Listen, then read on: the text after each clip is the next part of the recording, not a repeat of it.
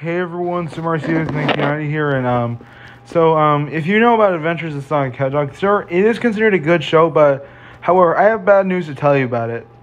So this morning I was on Netflix, and until I saw that the show is gonna get removed on Netflix soon. Yeah, on April 17th, 2021. So that's when the show is going to get removed, and you're not going to be able to watch it on Netflix again, though. However, you might be able to watch it on other streaming services. Though, if you don't have any money for one, like, the show is on Tubi, which is for free, but you can watch it on YouTube, the official WildBrain YouTube channel, since that is where WildBrain does own the license to Sonic. Though, if you don't know that, WildBrain is also releasing the 2022 Sonic Prime Netflix original series.